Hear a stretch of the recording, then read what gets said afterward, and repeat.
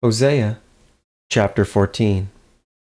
O Israel, return unto the Lord thy God, for thou hast fallen by thine iniquity. Take with you words, and turn to the Lord. Say unto him, Take away all iniquity, and receive us graciously. So will we render the calves of our lips. Asher shall not save us. We will not ride upon horses, neither will we say any more to the work of our hands, Ye are our gods, for in thee the fatherless findeth mercy. I will heal their backsliding. I will love them freely, for mine anger is turned away from him.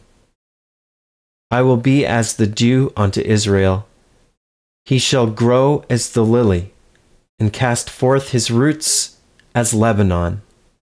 His branches shall spread, and his beauty shall be as the olive tree, and his smell as Lebanon. They that dwell under his shadow shall return. They shall revive as the corn, and grow as the vine.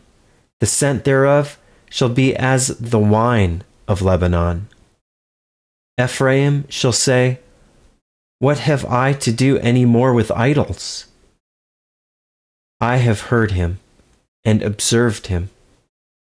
I am like a green fir tree. From me is thy fruit found.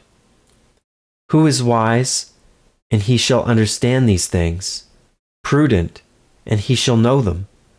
For the ways of the Lord are right, and the just shall walk in them, but the transgressors shall fall therein.